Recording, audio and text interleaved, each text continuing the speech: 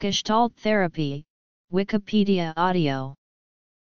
Gestalt therapy is an existential/experiential form of psychotherapy that emphasizes personal responsibility, and that focuses upon the individual's experience in the present moment, the therapist-client relationship, the environmental and social contexts of a person's life, and the self-regulating adjustments people make as a result of their overall situation. Gestalt therapy was developed by Fritz Perls, Laura Perls, and Paul Goodman in the 1940s and 1950s, and was first described in the 1951 book Gestalt Therapy. Edwin Nevis described Gestalt therapy as a conceptual and methodological base from which helping professionals can craft their practice. In the same volume, Joel Latner stated that Gestalt therapy is built upon two central ideas, that the most helpful focus of psychotherapy is the experiential present moment, and that everyone is caught in webs of relationships. Thus, it is only possible to know ourselves against the background of our relationships to others. The historical development of Gestalt therapy discloses the influences that generated these two ideas. Expanded, they support the four chief theoretical constructs that comprise Gestalt theory, and that guide the practice and application of Gestalt therapy. Overview. Gestalt therapy was forged from various influences upon the lives of its founders during the times in which they lived, including the New Physics, Eastern religion, existential phenomenology, Gestalt psychology, psychoanalysis, experimental theater, as well as systems theory and field theory. Gestalt therapy rose from its beginnings in the middle of the 20th century to rapid and widespread popularity during the decade of the 1960s and early 1970s. During the 70s and 80s, Gestalt therapy training centers spread globally, but they were, for the most part, not aligned with formal academic settings. As the cognitive revolution eclipsed Gestalt theory in psychology, many came to believe Gestalt was an anachronism.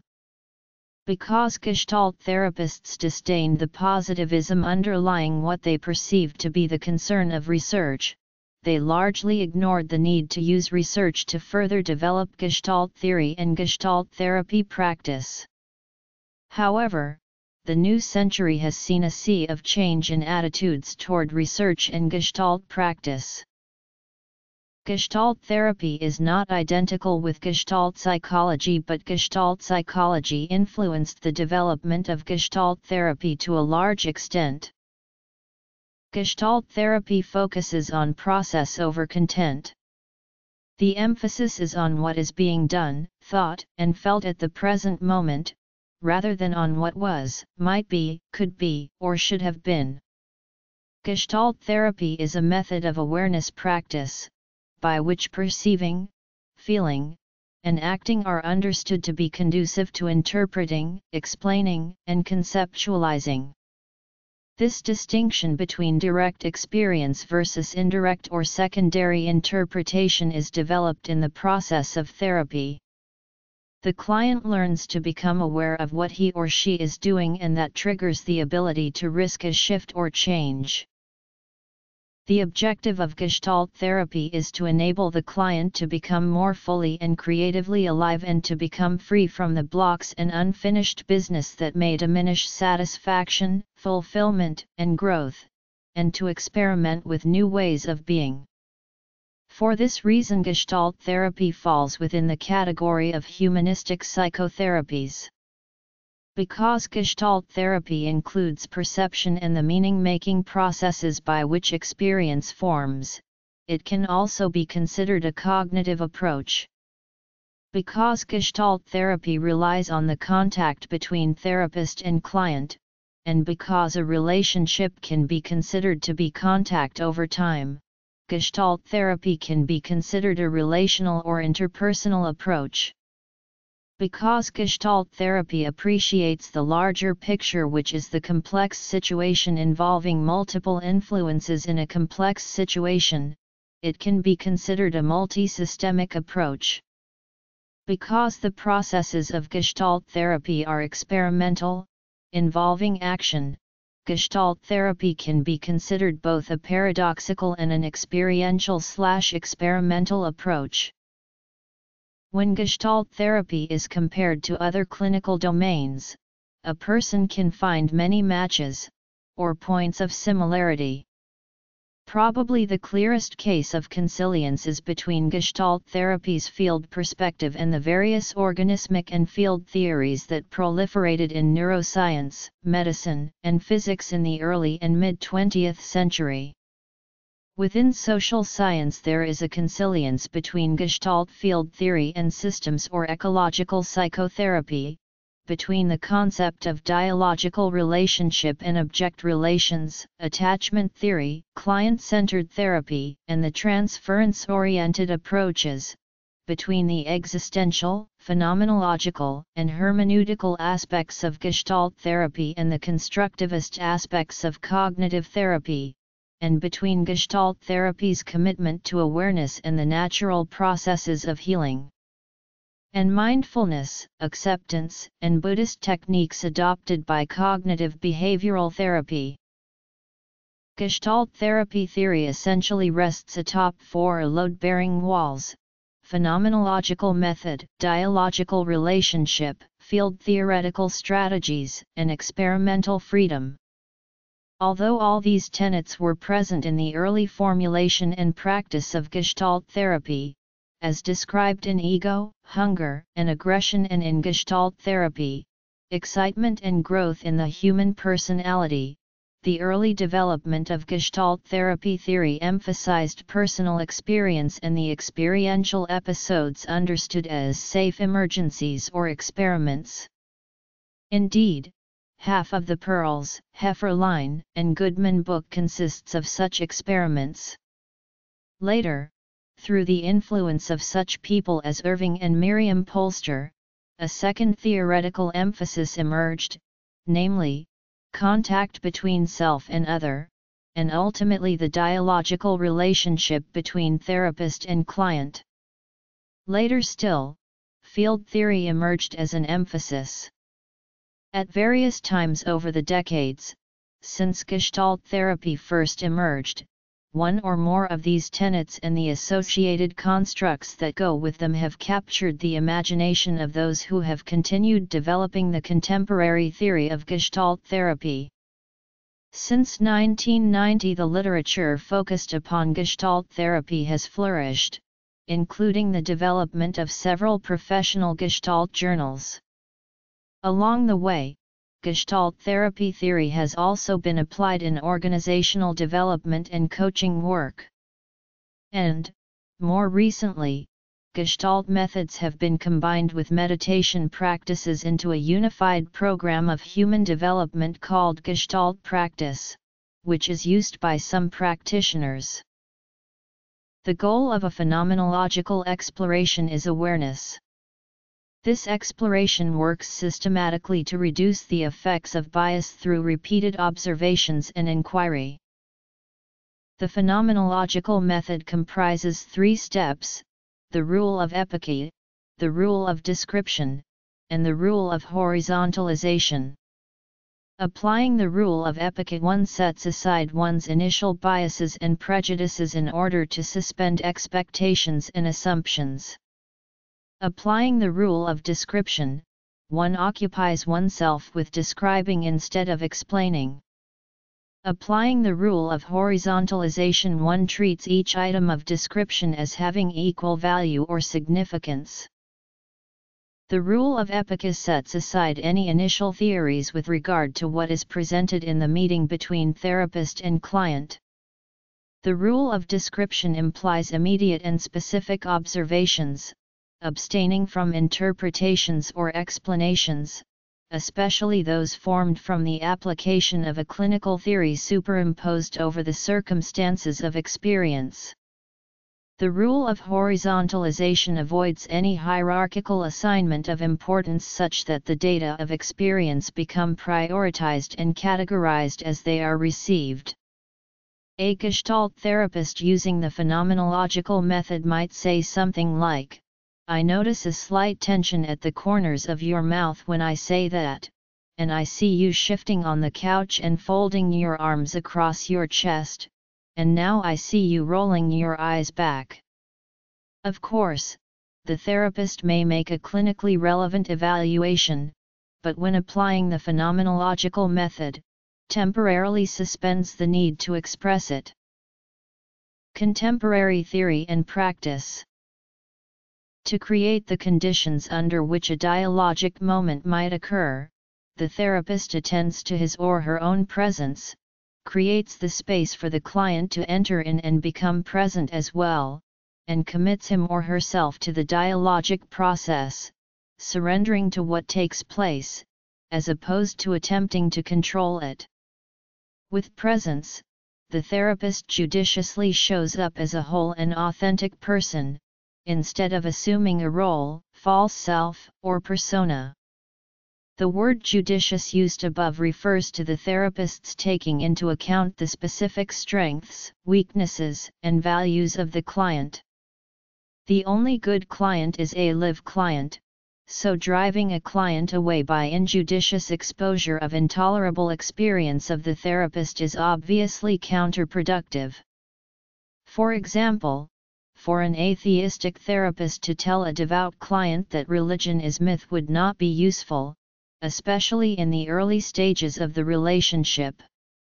To practice inclusion is to accept however the client chooses to be present, whether in a defensive and obnoxious stance or a superficially cooperative one.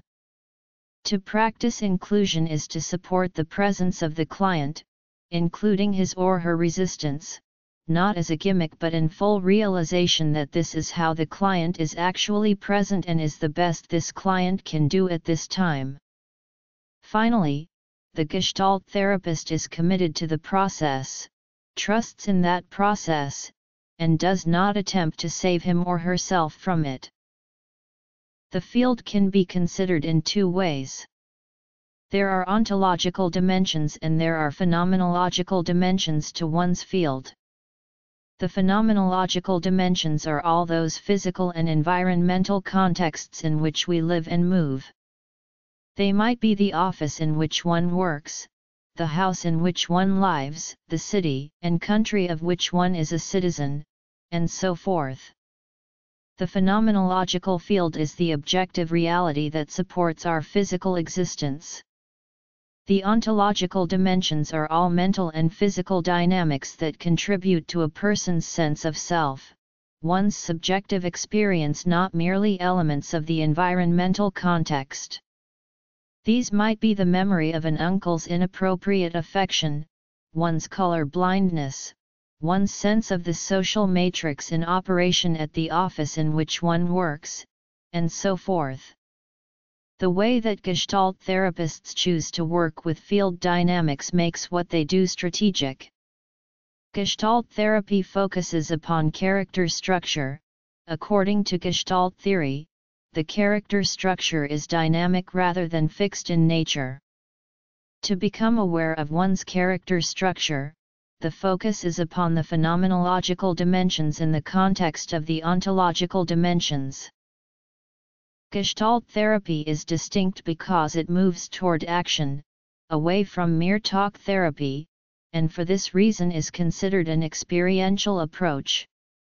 Through experiments, the therapist supports the client's direct experience of something new, instead of merely talking about the possibility of something new.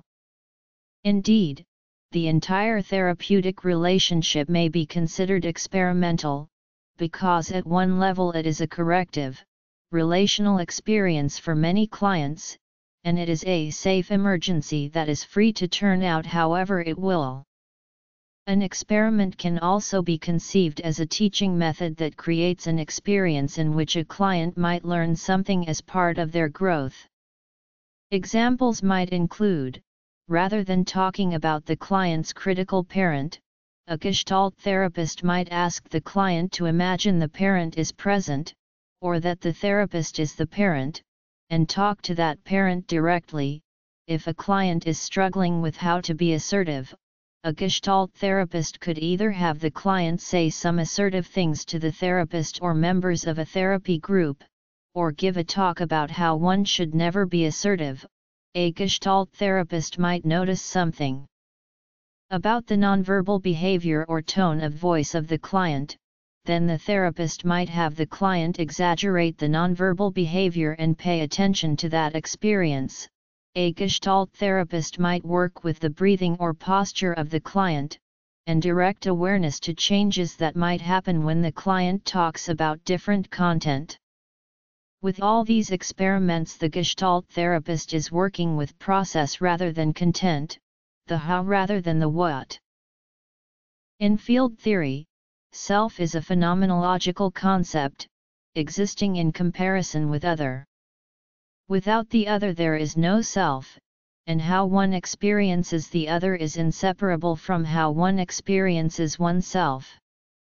The continuity of selfhood is something that is achieved in relationship, rather than something inherently inside the person. This can have its advantages and disadvantages. At one end of the spectrum, someone may not have enough self-continuity to be able to make meaningful relationships, or to have a workable sense of who she is. In the middle, her personality is a loose set of ways of being that work for her, including commitments to relationships, work, culture, and outlook, always open to change where she needs to adapt to new circumstances or just want to try something new. At the other end, her personality is a rigid defensive denial of the new and spontaneous. She acts in stereotyped ways, and either induces other people to act in particular and fixed ways towards her, or she redefines their actions to fit with fixed stereotypes. In Gestalt therapy, the process is not about the self of the client being helped or healed by the fixed self of the therapist, rather it is an exploration of the co-creation of self and other in the here and now of the therapy. There is no assumption that the client will act in all other circumstances as he or she does in the therapy situation. However, the areas that cause problems will be either the lack of self-definition leading to chaotic or psychotic behavior, or the rigid self-definition in some area of functioning that denies spontaneity and makes dealing with particular situations impossible. Both of these conditions show up very clearly in the therapy, and can be worked with in the relationship with the therapist. The experience of the therapist is also very much part of the therapy. Since we co-create our self-other experiences, the way a therapist experiences being with a client is significant information about how the client experiences themselves. The proviso here is that a therapist is not operating from their own fixed responses. This is why Gestalt therapists are required to undertake significant therapy of their own during training. From the perspective of this theory of self, neurosis can be seen as fixed predictability of fixed Gestalt, and the process of therapy can be seen as facilitating the client to become unpredictable, more responsive to what is in the client's present environment, rather than responding in a stuck way to past introjects or other learning. If the therapist has expectations of how the client should end up, this defeats the aim of therapy. Phenomenological method. Dialogical relationship. In what has now become a classic of Gestalt therapy literature, Arnold R. Baser described Gestalt's paradoxical theory of change. The paradox is that the more one attempts to be who one is not, the more one remains the same. Conversely, when people identify with their current experience, the conditions of wholeness and growth support change.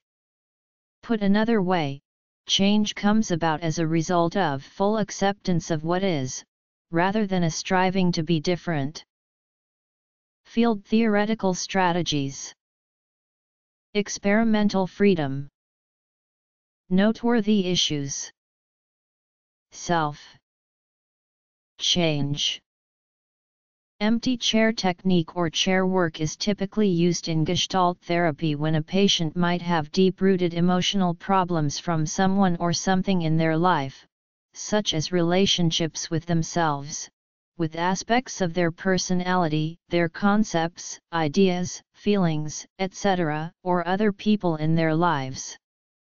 The purpose of this technique is to get the patient to think about their emotions and attitudes. Common things the patient addresses in the empty chair are another person, aspects of their own personality, a certain feeling, etc., as if that thing were in that chair. They may also move between chairs and act out two or more sides of a discussion, typically involving the patient and persons significant to them. It uses a passive approach to opening up the patient's emotions and pent-up feelings so they can let go of what they have been holding back. A form of role-playing, the technique focuses on exploration of self and is used by therapists to help patients self-adjust.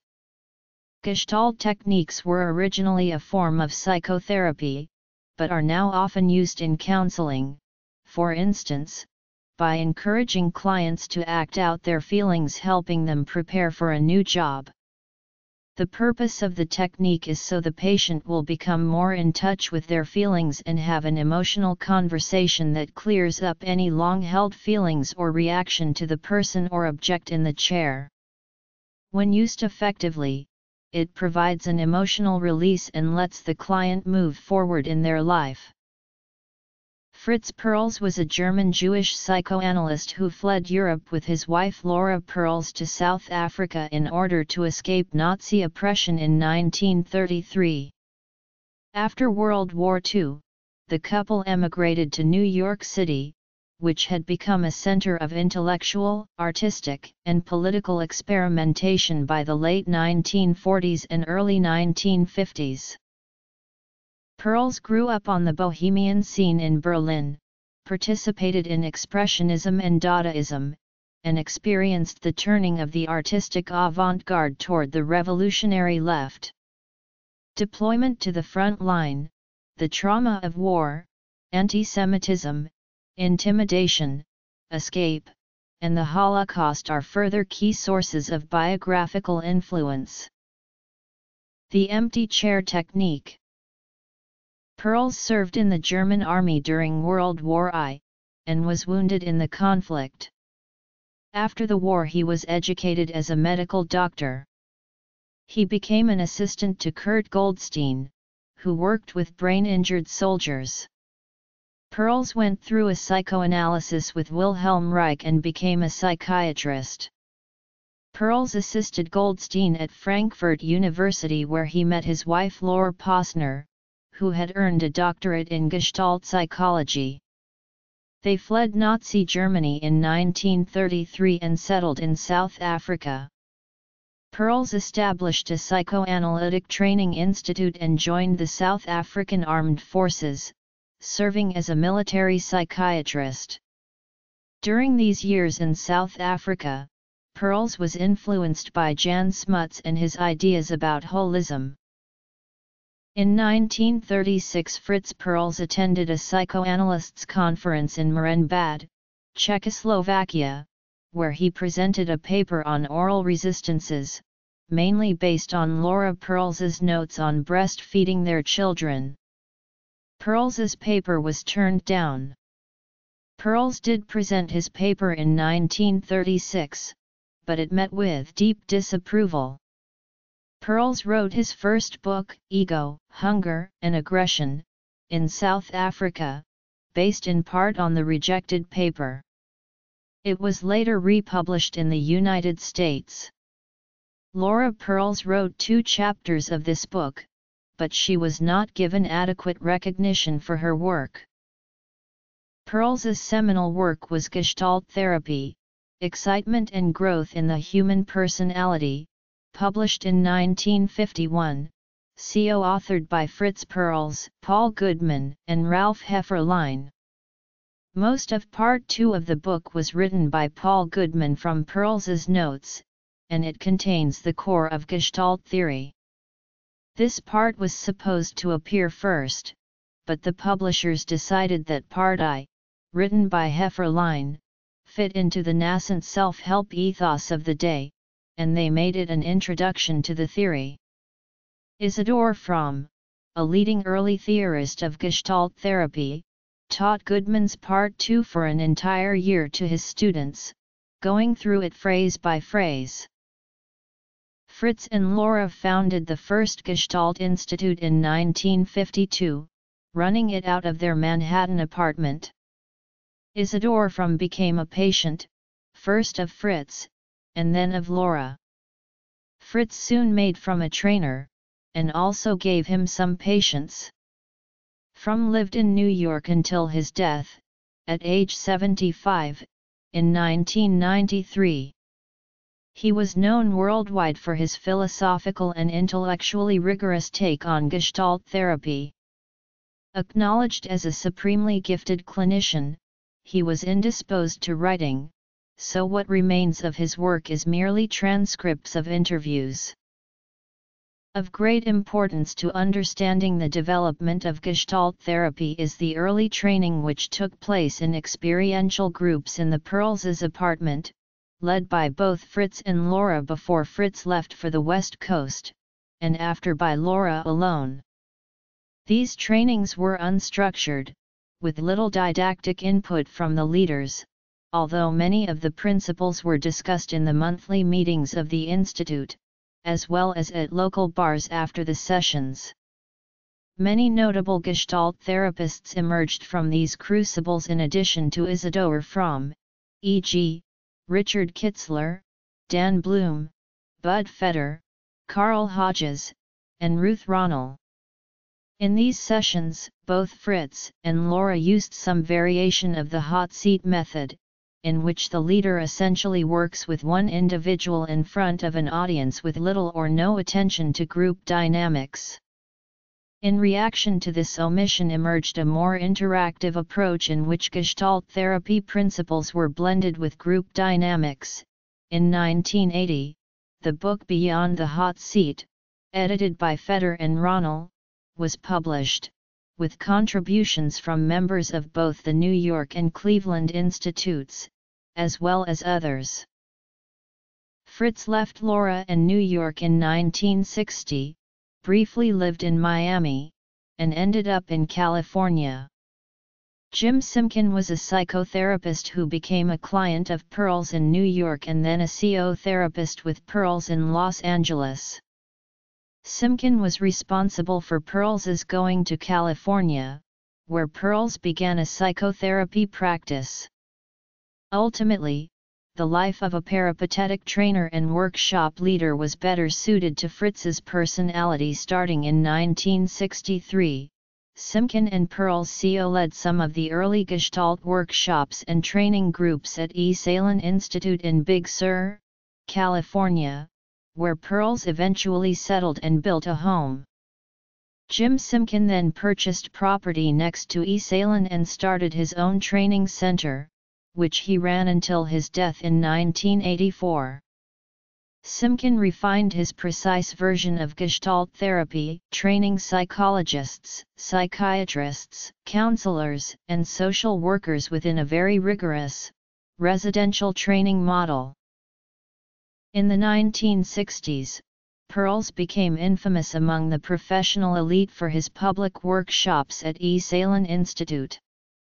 Isidor Fromm referred to some of Fritz's brief workshops as hit-and-run therapy, because of Perls's alleged emphasis on showmanship with little or no follow-through, but Perls never considered these workshops to be complete therapy. Rather, he felt he was giving demonstrations of key points for a largely professional audience. Unfortunately, some films and tapes of his work were all that most graduate students were exposed to, along with the misperception that these represented the entirety of Perls's work. Historical development. When Fritz Perls left New York for California, there began to be a split with those who saw Gestalt therapy as a therapeutic approach similar to psychoanalysis. This view was represented by Isidor Fromm, who practiced and taught mainly in New York, as well as by the members of the Cleveland Institute, which was co-founded by Fromm. An entirely different approach was taken, primarily in California, by those who saw Gestalt therapy not just as a therapeutic modality, but as a way of life. The East Coast, New York-Cleveland axis was often appalled by the notion of Gestalt therapy leaving the consulting room and becoming a way of life on the West Coast in the 1960s. An alternate view of this split saw Perls in his last years continuing to develop his a-theoretical and phenomenological methodology, while others, inspired by Fromm, were inclined to theoretical rigor which verged on replacing experience with ideas. Early influences. The split continues between what has been called East Coast Gestalt and West Coast Gestalt, at least from an Homerocentric point of view. While the communitarian form of Gestalt continues to flourish, Gestalt therapy was largely replaced in the United States by cognitive behavioral therapy, and many Gestalt therapists in the U.S. drifted toward organizational management and coaching. At the same time, contemporary Gestalt practice was developed by Dick Price, the co-founder of Esalen Institute. Price was one of Perls's students at Esalen. In 1969, Fritz Perls left the United States to start a Gestalt community at Lake Cowichan on Vancouver Island, Canada. He died almost 1 year later, on March 14, 1970, in Chicago. One member of the Gestalt community was Barry Stevens. Her book about that phase of her life, Don't Push the River, became very popular. She developed her own form of Gestalt therapy body work, which is essentially a concentration on the awareness of body processes. The seminal book. First Instances of Gestalt Therapy. The Schism. Irving and Miriam Polster started a training center in La Jolla, California, which also became very well known, as did their book, Gestalt Therapy Integrated, in the 1970s. The Polsters played an influential role in advancing the concept of contact boundary phenomena. The standard contact boundary resistances in Gestalt theory were confluence, introjection, projection, and retroflexion. A disturbance described by Miriam and Irving Polster was deflection, which referred to a means of avoiding contact. Instances of boundary phenomena can have pathological or non-pathological aspects. For example, it is appropriate for an infant and mother to merge, or become confluent, but inappropriate for a client and therapist to do so. If the latter do become confluent, there can be no growth, because there is no boundary at which one can contact the other. The client will not be able to learn anything new, because the therapist essentially becomes an extension of the client. There were a variety of psychological and philosophical influences upon the development of Gestalt therapy, not the least of which were the social forces at the time and place of its inception. Gestalt therapy is an approach that is holistic. It is present-centered and related to existential therapy in its emphasis on personal responsibility for action, and on the value of I-thou relationship in therapy.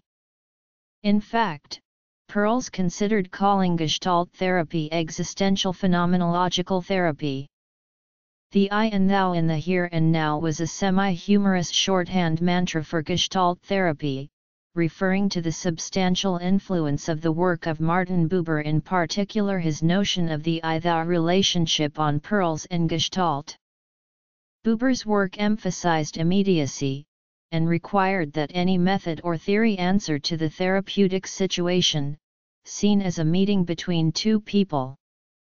Any process or method that turns the patient into an object must be strictly secondary to the intimate and spontaneous I-thou relation. This concept became important in much of Gestalt theory and practice. Both Fritz and Laura Perls were students and admirers of the neuropsychiatrist Kurt Goldstein. Gestalt therapy was based in part on Goldstein's concept called organismic theory. Goldstein viewed a person in terms of a holistic and unified experience. He encouraged a big-picture perspective, taking into account the whole context of a person's experience. The word Gestalt means whole, or configuration.